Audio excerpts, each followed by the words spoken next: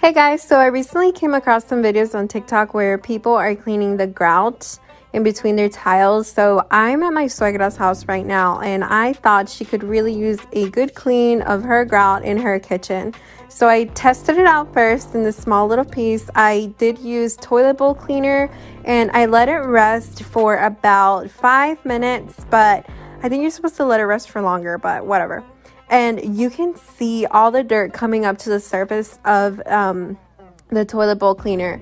And then I grabbed this small Spider-Man toothbrush and I just brushed away, and look at all that dirt that's coming up. And keep in mind, this is a really small toothbrush, so I'm not scrubbing hard at all.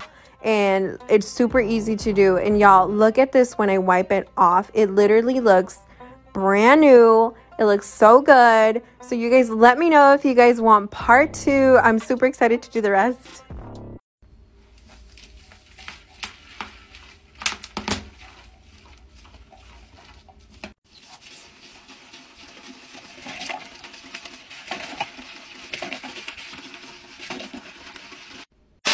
"20 years of chain smoking." Guys, this is what happens if you never clean your walls and you're a super heavy smoker. So basically, we got a call from the owner of this property saying that they have a new tenant moving in and they need it cleaned before they get in there. So I start off in the bathroom because I'm always on bathroom duty, and just look how satisfying that is. This job was seriously one of the most enjoyable jobs I've ever done just because of how satisfying it was. So basically what we're doing is we're applying our strongest chemical, plus using the steam machine to help activate it, and then I'm using things like scour brushes and rags to help clean up all that dirt and years of smog that was left on the walls. Upon first glance, I really wasn't sure if we were going to be able to get off all those layers of smoke, but that steam machine really came in clutch for us and helped us out a bunch. Plus, it was super fun to use. What was really cool about this job was that we actually got to meet the person moving into the property. And he had seen what it looked like before, and he was super worried about moving in. As he should be. I mean, you guys saw how bad those walls were. And so when we had finished, he was just absolutely blown away, which never gets old. I love those before and after reactions. So here's me working in the kitchen. Basically, I just started from top to bottom and steamed all the walls and cabinets. It basically just drips down to the next level, and it makes it super satisfying to wipe up. I was just super happy that I was coming off the walls in the first place. Sometimes these jobs can just take so long because the dirt and grime just doesn't want to come off. And so the final step of this project was applying this odor sealant called Kills. Basically, I will just kill off any of the remaining odor from the last 20 years of smog building up. And this is the final walkthrough. It's nothing spectacular since they're still remodeling it, but I mean, look at that kitchen. It's so much better than before. And so yeah, these are the last 2 bedrooms that we had done as well.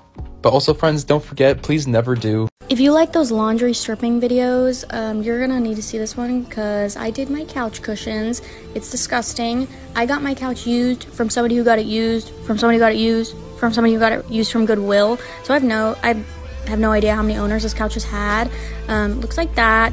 I went ahead and put them all in, and it started to kind of smell in the bathroom, which I was like kind of psyched out about. Turn the fan on. That's almost immediately after. That's an hour. Yeah, it was starting to get real dark. That's 2 hours in. Ew, really, ew. Okay, but forbidden chocolate milk. Yeah, that was the bottom. I don't know what was in there. There was a bunch of hair and there was so much dirt. And then watch this.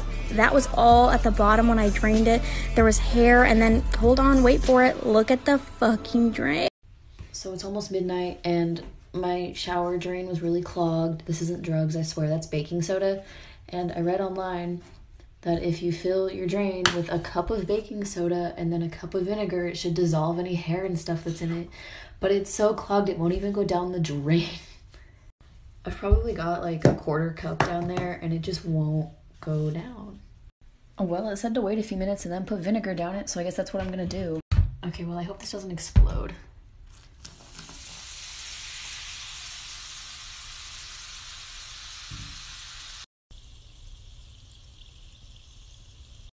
Okay, I'm gonna put a little bit more.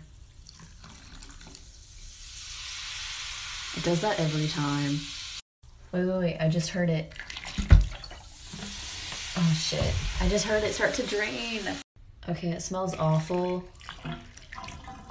but it worked, so So I decided to wash my mom's brushes, which I know she has never washed. She's had this one for probably over 4 years, never been washed. So what I do is I get soap, water, and vinegar. You're supposed to add lime juice, but I didn't have lime, so I mean, it's all good. And you can see here, as soon as I put the brush in, oh my goodness, so much makeup just came out. It was so satisfying. Here are her other 2 brushes. That's the only brushes she uses. She's a simple woman. Ugh. So that was after about an hour. I just let it sit. Here I am rinsing the brushes. It was so satisfying. Here's her blush brush. After I showed her the brushes, she was like, I didn't even remember what color they were. This is the first time I washed the brush. And as you can see, it was still disgusting. So I went through one more time. And I actually had to go through another time. And if you want to see that one, there'll be another video.